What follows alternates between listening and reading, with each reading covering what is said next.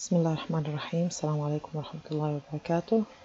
After we've learned the structure of the heart, the internal and external structure, now it's turn to learn about the cardiac activity.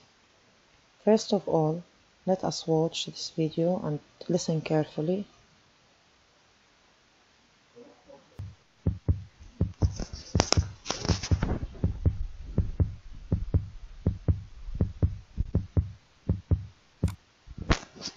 Okay, from what we notice here in this video, that the heart pumps, contracts and relaxes in a certain rhythm, and this is very clear when we listen to the voice of the heart by the stethoscope, for example.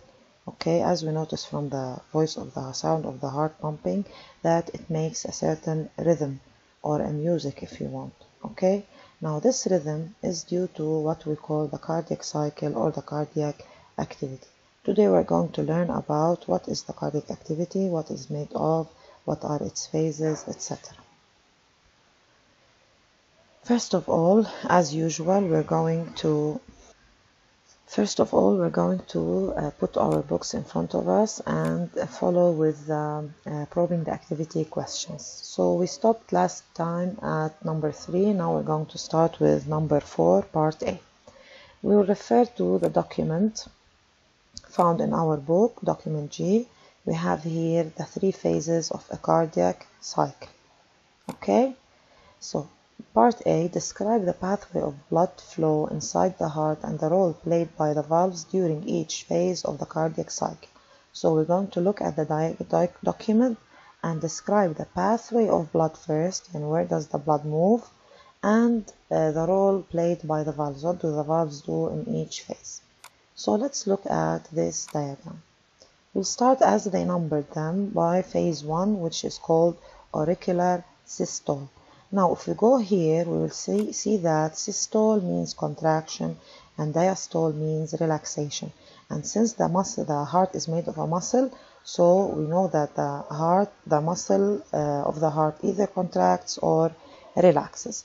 We'll start with the auricular systole. We see, if we follow the direction of the arrow, we see that blood, first the auricles are contracting, as they said here. Okay, and the blood flows from the auricles to the ventricles. So, of course, it happens simultaneously. Simultaneously means at the same time. So the blood flows from the auricles to the ventricles, from the right auricle to the right ventricle, and from the left auricle to the left ventricle at the same time. Now, if we want to talk about the valves, look here. This is the tricuspid valve. This is the bicuspid valve. They are open, obviously, to allow the passage of blood. But the sigmoid valves are closed. Okay, so this is the auricular systole. Let's go now to the ventricular systole. During the ventricular systole, first thing happens is that all the valves close, then the sigmoid valve open. Okay, so the tricuspid, bicuspid valve close, the sigmoid valves will open.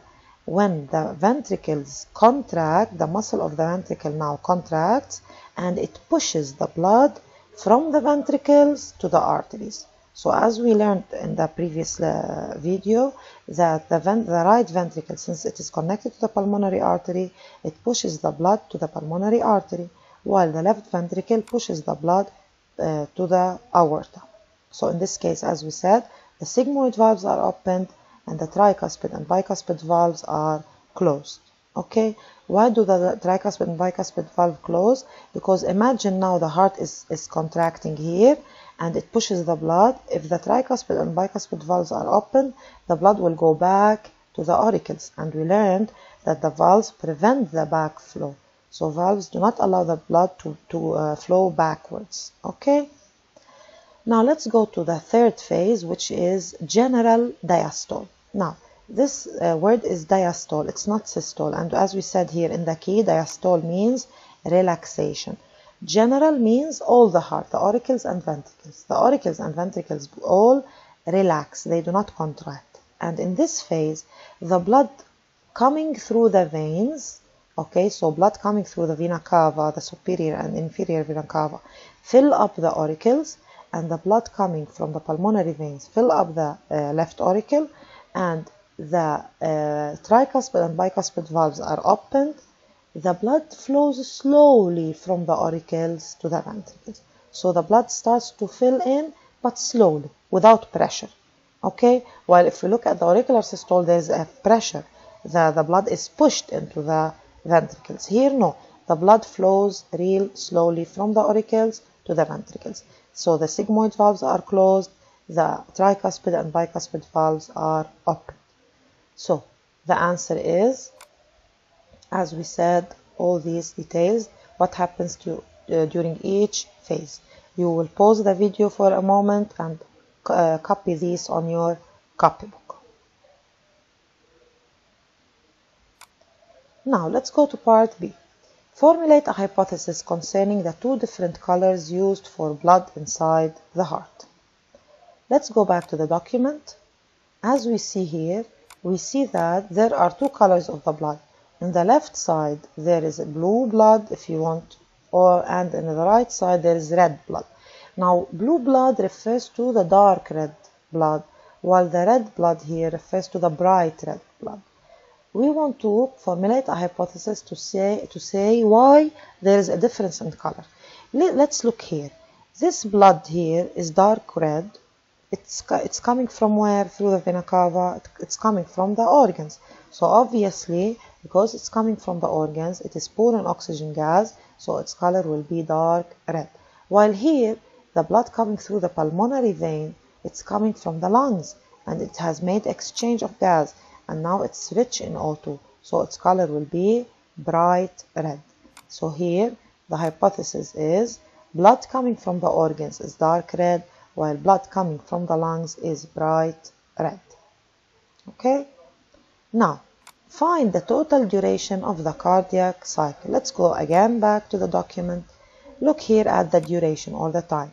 The first phase, auricular systole, they said here that it is 0.1 second. The ventricular systole is 0.3 second. The general diastole is 0.4 second.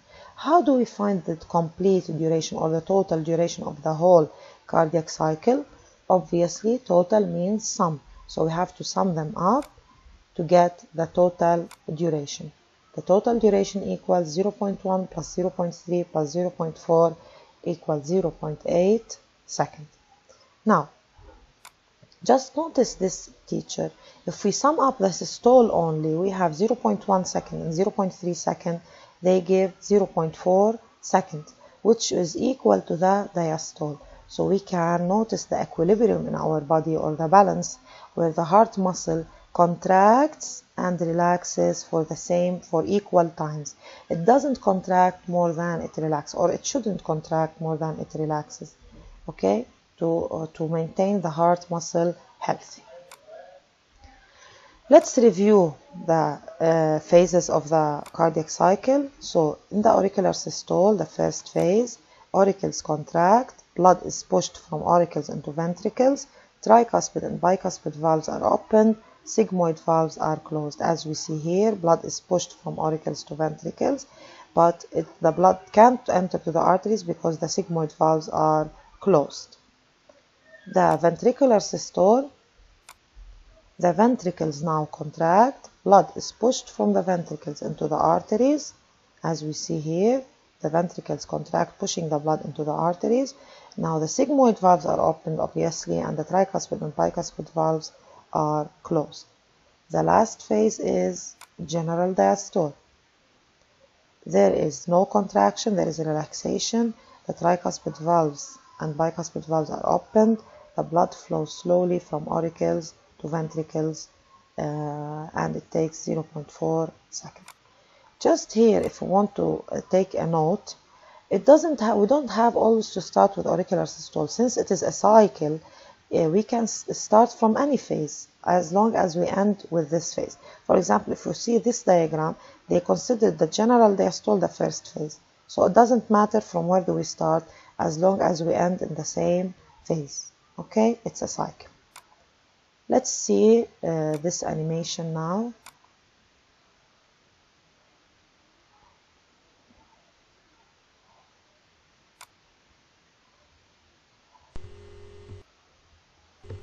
Ventricular contraction causes the atrioventricular valves to close, which signals the beginning of ventricular systole.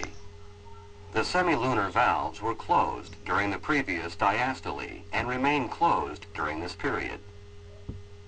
Continued ventricular contraction increases pressure in the ventricles above the pressure in the aorta and pulmonary trunk, causing the semilunar valves to open.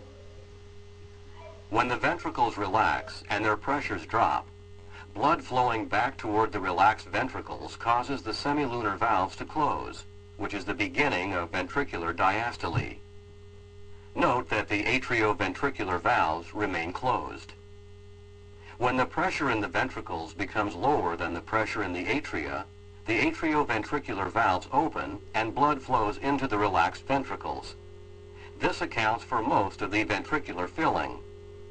The atria then contract and complete the ventricular filling.